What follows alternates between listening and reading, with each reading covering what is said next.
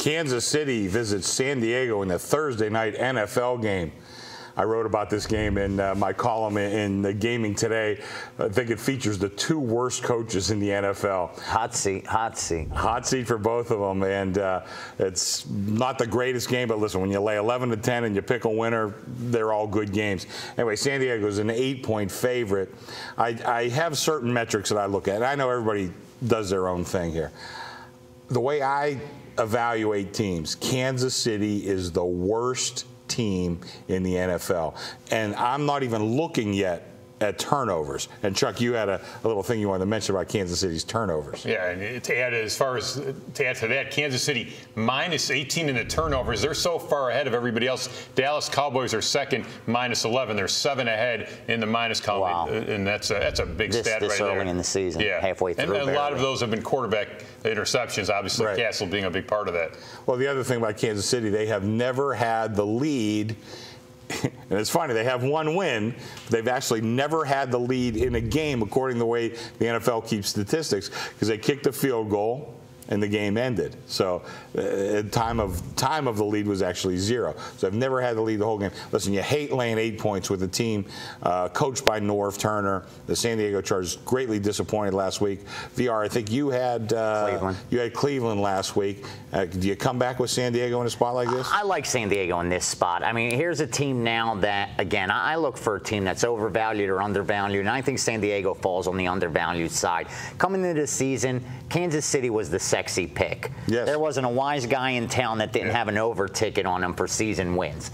Everybody was loving them with Castle, Crennel, how the players play for him. So this is a big disappointment. I mean, here's a team that historically has good home field advantage. Right. Even when they're not good for the season, they win at home. They haven't been able to win a game yet this year at home. So I believe your metrics. I mean, it's been proven, their statistics, and just the season they're having. I don't think it has anything to do with luck.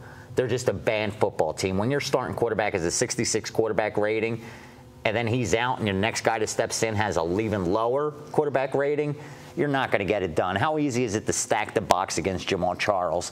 That's all they have to do. So I like San Diego in this spot. Again, going to be a little difficult to lay this kind of chalk, but there's always different options. Why not use a teaser in this spot? It might be a good You get the tease through the key numbers. You get a home team that more or less just has to win at home, and you got a Kansas City opponent that's just awful.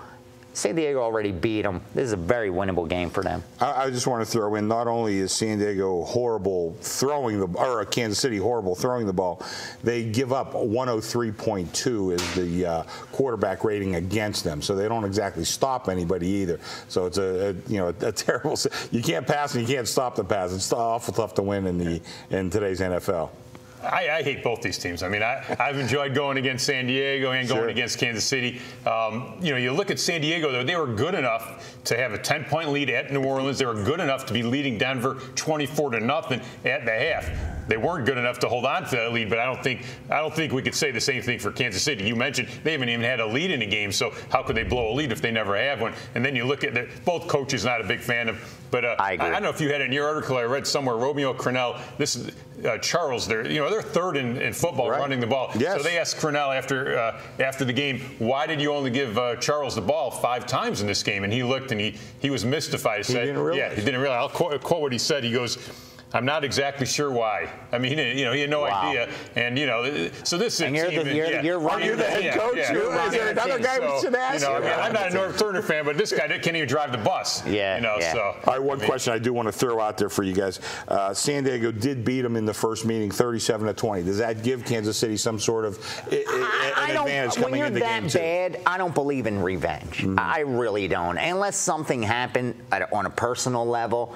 I just think that the media and bettors, it's water cooler talk. Yeah. I don't think the players are saying. I think Giants and Dallas are That's different. You have a rivalry stretching decades. That's a different story. And it's a situation. If San Diego came into this game with a good record, they're playing well, and now Kansas City maybe they has a chance to knock them out. Yeah. Exactly. To hurt them. Sure. In some way. I don't think they're not.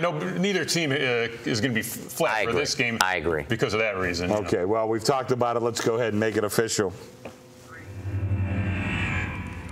For my free pick this week, I'm going to take the San Diego Chargers -8 over the Kansas City Chiefs. I think right now Kansas City probably is the worst team in the NFL, and we can judge all sorts of different metrics. One of the things that they do well is run the ball. But, you know, in this NFL nowadays, you have to be able to throw it. You have to be able to defend the pass.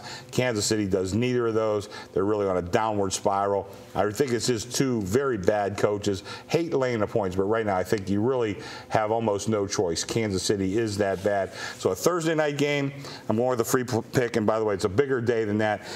Cade Cridland, who's our tech and producer back there, it's his birthday that day. So, and I think he's going to be at the game too. So I wanted to mention too that Quinn had a concussion. He's not going to play. Castle is the starting quarterback. That's even worse. They can't get any kind of rhythm. And you know what tells a lot? You know, I always bring up what was the line before the season started. Yeah. Because I like to see what's the perception now, and if there's a fundamental reason behind the perception that's changed. Before the season, Canner offered this game at San Diego -5.5.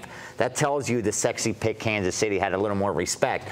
And even though San Diego comes in having lost 3 straight games straight up and against the spread, this line's even higher than it was then. That's telling you just how bad Kansas City truly is. Okay, coming up next, we're going to hear from VR. He's going to take a look at California and Washington, a pretty good Pac-12 matchup. And you can see all our videos at pregame.tv.